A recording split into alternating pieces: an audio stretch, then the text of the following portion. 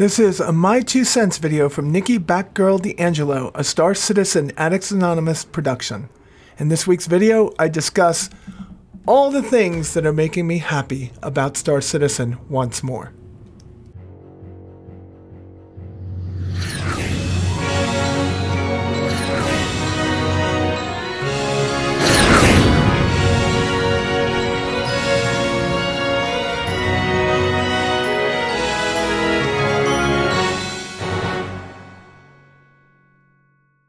Hello everyone and welcome back to My Two Cents. I am trying to get back into these videos, but even more so, I've been trying to get back into the game. Star Citizen has been the love of my life as far as video games go, going all the way back to 2013 when I first stepped inside my hangar. That first sit down in my Aurora was absolutely one of the best moments that I had in the game, and it sounds weird to say that, and it's because I didn't know what to expect. And ever since then, I've actually just grown my understanding, my belief of what the game was going to be. Even cultivated relationships with Chris and Sandy and Ben and Chris Smith and so many other people. David Haddock. So many other people. And I have been a quiet supporter, a vocal supporter, a salty supporter of the game for a very long time. But if you ask me in person, should I play the game, I was always very cautious about it because it's not a game, right? It's just not. It's kind of a universe that they're building, and the game is being sprinkled in it little by little over time. Kind of the way that a river will deposit sediment in its estuaries. I don't even know what I'm saying at that point, but it's something that's been taking a very long time to come together. Which led me to have a little bit of, I guess I could say, it's not regret, or I guess it wasn't a loss of belief. It was just a, really? That's what we're doing at this point? This point in our development of the game, we're going to be removing something, not adding something. And I'm talking about the removal of Delamar in the latest patch. Yeah, I'm being a little bit solemn about it. I didn't really like Delamar. I went there for teaches. I like to do it on my alt account. It's tough, right? It's really tough because you always expect the game to go forward and not back. But I think that's where we have to actually put a dividing line. And we have to start defining what going back and going forward is. Removing a place that people just weren't interacting with, or adding actual fun events in the game that are going to get your alliance, your org, together for the first time in a long time to do something together. That's a great addition. And that's exactly what the latest update has done to Star Citizen. And 3.12.1, I think that's where we're at. I'd have to say it's been my favorite time in the game over the last 2 days. Absolutely my favorite time in the game. And it's a combination of everything that's already there. All the hard work that CIG has done. And all of the new work that they just added into it. And I think that the Xeno threat, although not perfect, I think that it's added certain element to the game to actually bring people together and do things, even though it's a little weak at times, a little tedious at times, it's still very fun. So I've been looking at 2021 as a whole, and I've tried to do this video quite a number of times. I've shot it different ways. I've tried to shoot it around the different things I like to do in the game, but it always comes back to this, and it's just those jaw-dropping scenes right there in front of us. It's not just about the ships, about what you could do in the game. It's about the whole part. It's about the whole thing. It's unimaginable to think, at my age, that when I started gaming on computers, way back when I had my Commodore 64, and everything was this 8-bit textures on the screen, or 8-bit coding and 16-color, 4-color, 8-color textures on the screen, that we would have come this far, especially from a man that was coding games back then. And yet here we are in a very, well, somewhat believable, not highly believable, but somewhat believable universe that they're putting together. And it's just absolutely amazing. And I know there's going to be another one of those gushing videos, and not really. There'll be a little bit of salt in it too, I promise you. But overall, I'm very happy. Now, I do have a relationship with Chris and Sandy, so there are times that I hold my tongue and I'm not going to do it this time. Because there's so many things that are right with this game, but still the same things that are wrong. And I think one of the biggest things that's wrong with this game, it's not the glitching person that we just looked at over there in the lobby. It's not the 30Ks that happen. It's that building this universe that takes me 20 minutes to get to my ship and take off is unrealistic for most people. And, you know, it's those of us that are addicted to gaming and game for 3-4 hours a night aren't going to see anything wrong with taking 20 minutes to get to a ship to take off and then get to your mission and take another 5 to 7 minutes to get to your mission. Hell, it's almost as bad as getting into DCS and having to plan out your whole attack and taking hours and hours to do so. But at the end of the day, it's still a wow. And I'm looking at it from the perspective of I've invested a lot of money in this game. I've invested a lot of time in this game, and I've invested a lot of my soul into reporting on this game. And there was a long time there between 2017 and 2019 when I just started to lose heart. And that's when CIG started changing from small company and taking care of all the people that were following them and were pimping them out to turning into corporate views and doing the corporate messaging and pretty much leaving those of us that were really pimping them out for so long behind. And we kind of hope that these companies are going to remember who got them there. And even though I'm friends with them, I feel like sometimes they forget about us, the people that are actually the ones that were there in the beginning and the ones that were pushing hard for them. But the one thing they don't forget about is the vision. And I know that it seems like Chris gets off target occasionally. I know that it seems like things take way too long occasionally, all the time. But it's good to see a patch that starts to bring things together. And I think 2 was a miserable set of patches. But the 3s, they've had their times. You know, you can think about how many 30Ks that we've had. I wish there was like a metric we could have of how many tons of cargo and dollars worth of cargo were lost because of 30Ks. I bet you it would be in the trillions by this point. But to have something that brings people back together again, that really does tie in the diversity of the ships that are in the game already, I'm all for. So 2021, what's ahead of us? And it's going to be more things like this, more events like the Xeno threat. And in each patch, there's going to be a patch-centric event. And those are going to be the events that get us into the game. I'm hoping that by the time we get to 3.14, 3.15, that event is going to center around opening up Orison and Alisar, and probably, and I say Alisar, it's already there, but I even though I asked Chris face to face, is it going to go away? And he said no, I still don't believe them.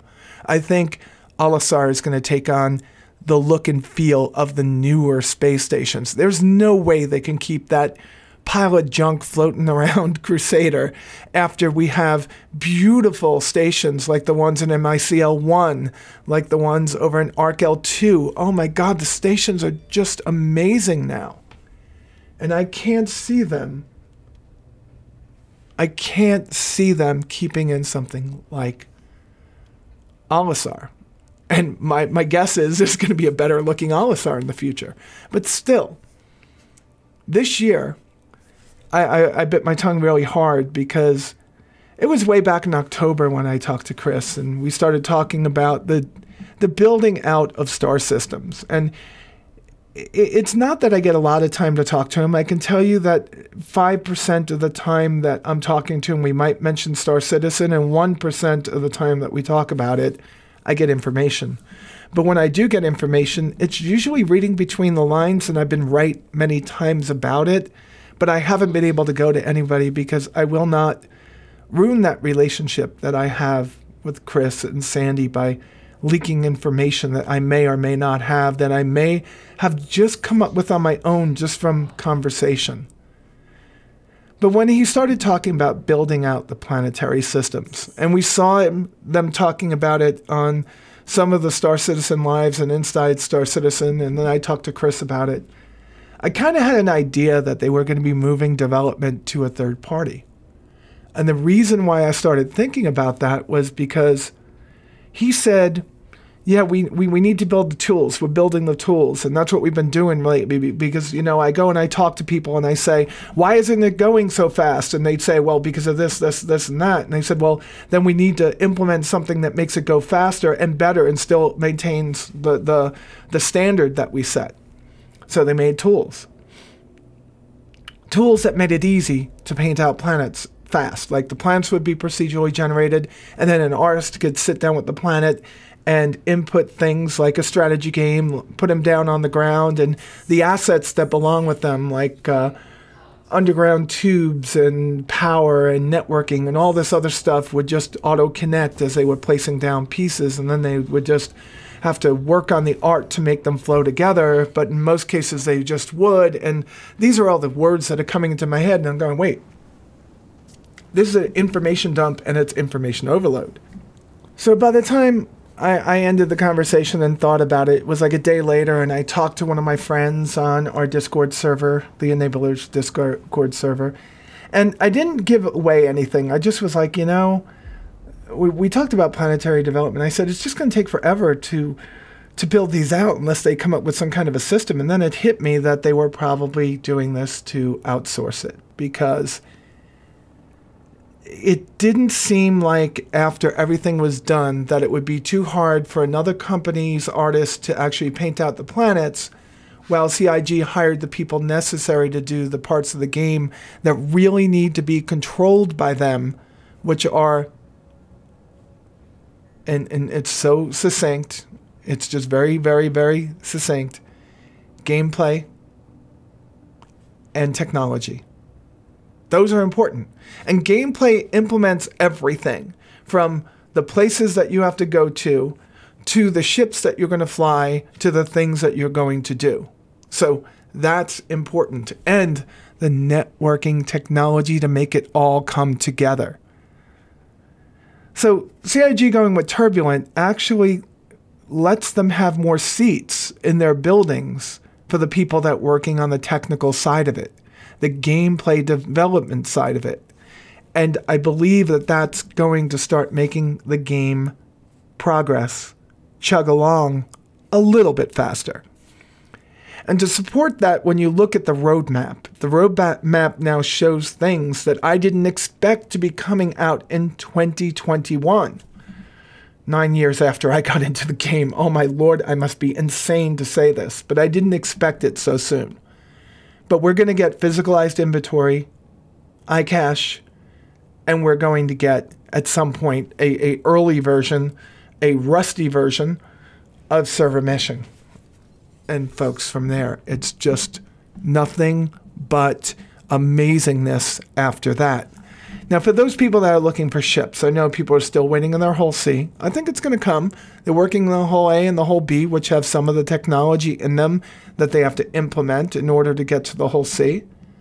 I know people like myself are waiting on the Polaris, but actually I'd like to get my Perseus before the Polaris. But now that we have the Xeno event, I want my Polaris.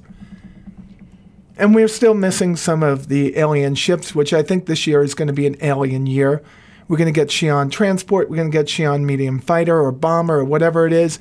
And hopefully, we get another pass, something that actually makes the Vanduul's scythe and glaive actually useful for those people that spent oodles and oodles and oodles and oodles of cash on those. Oh, and the Banu Defender.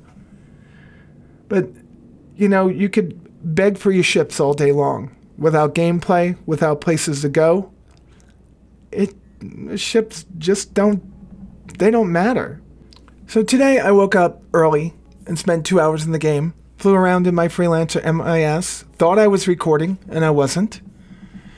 I went through a bunch of missions to get some more cash. Started the day at 285, got quickly up to 314 by doing a couple of bounty hunter missions. And I took the MIS because I thought it would be a good ship for Xenothreat.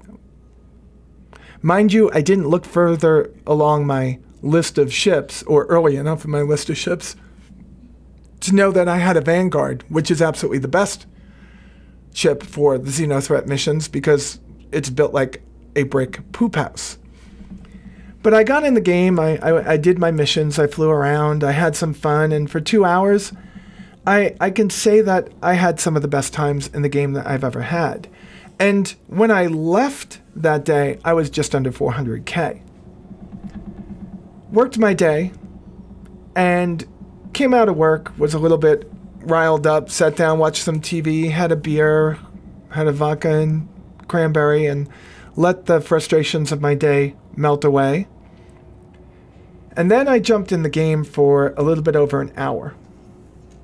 And all I did for that hour was I left where I had parked, which was MICL 1, grabbed my Vanguard, and went out towards Jericho Station. The mission wasn't up, so I went out and did a claim jumper mission, cleared the claim jumper, and made some money. And then the Xenothreat mission appeared. I went, I flew cap for people that were picking up all the resources that they have to at the wreck, and then the Xenothreat jumps in. Well, not by us, but by Jericho, which is like 600 kilometers away. I jumped back just in time to see the 20 people that had been camping the spot where it comes in blow the ship to pieces.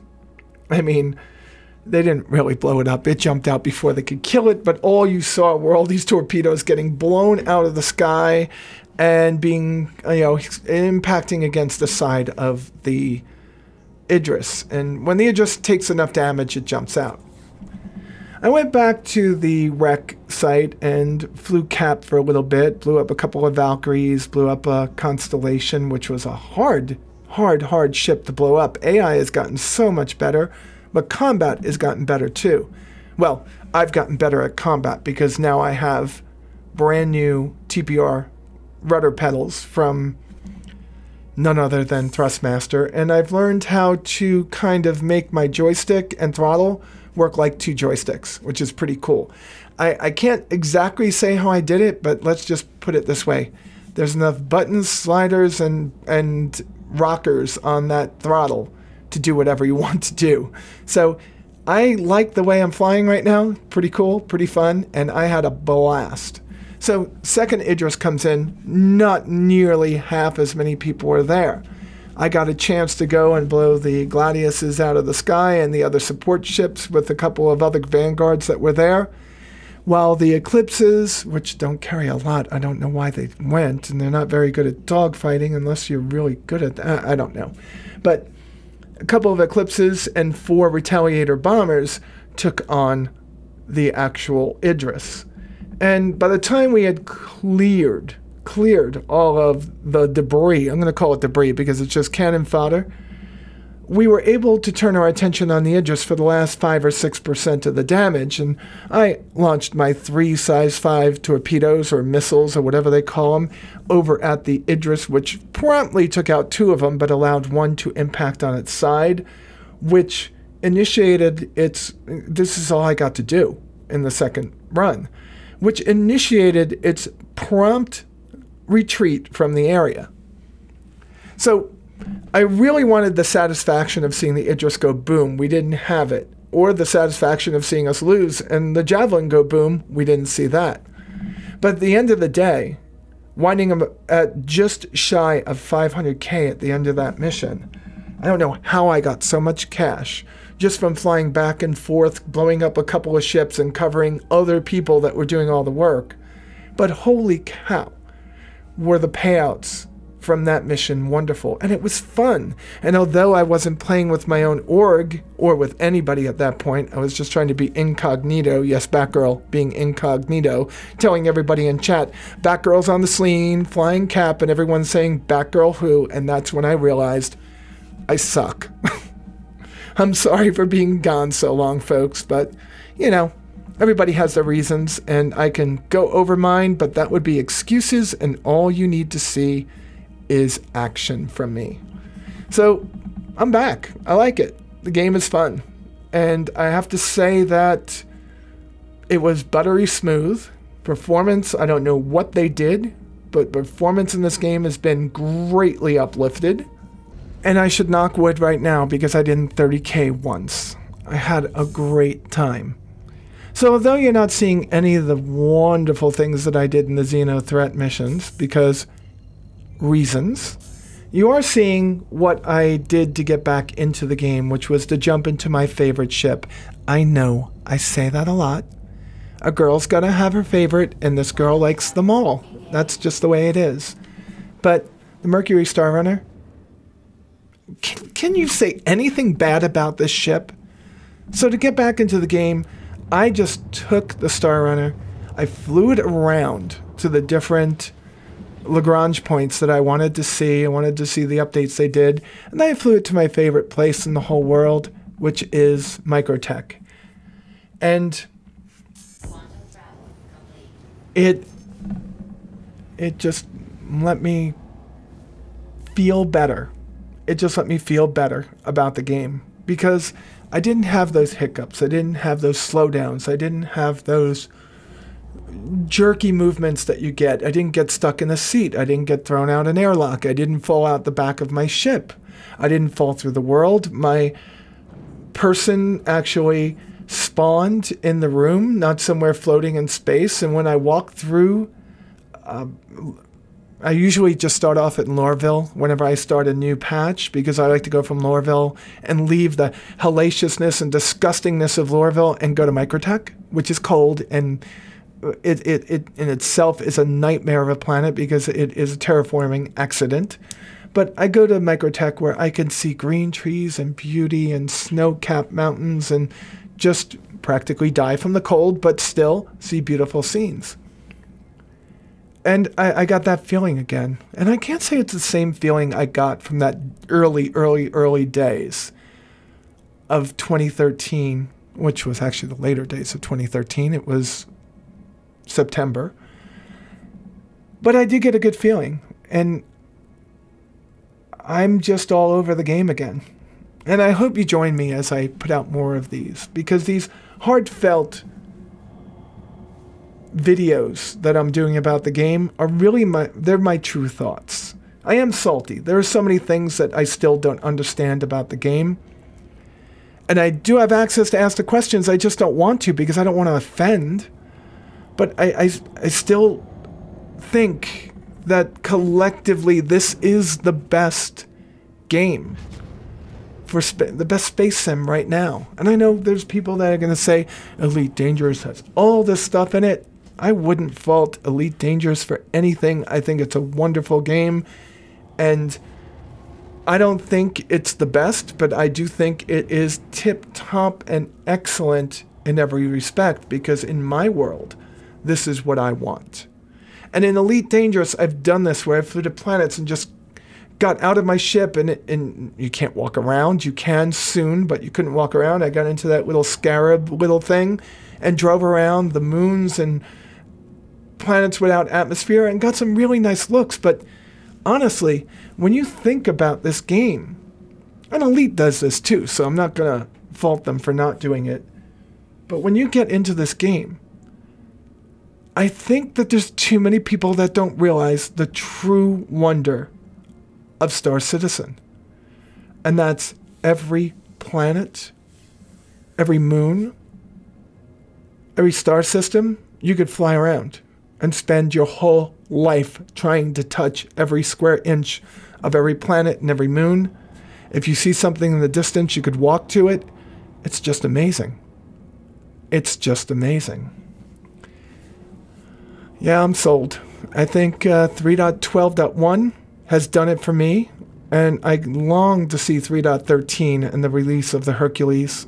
I can't wait to see the Tonk, the Nova Tank, and I really can't wait to see. I hope that wasn't a Freudian slip and they don't bring it out, and I do hope they do bring it out. I hope to see my Polaris by the end of the year. I hope to. I really expect it Q1, Q2 of next year, but I hope and pray that it's a very, very good Christmas present. Now look at this. This is so beautiful, isn't it? This is a great way to end this video. Folks, thank you so much for listening. These are my thoughts on Star Citizen. I'll be taking a look at the roadmap and calling out some of the biggest things that I see in it over the next few days. I'll put that video out probably by Wednesday. If you like this video, please click the thumbs up button below. And if you are a subscriber, please remember to click the notification bell icon so you get notified of all my future videos. With that said, folks, you all be safe out there, and I will talk to you soon.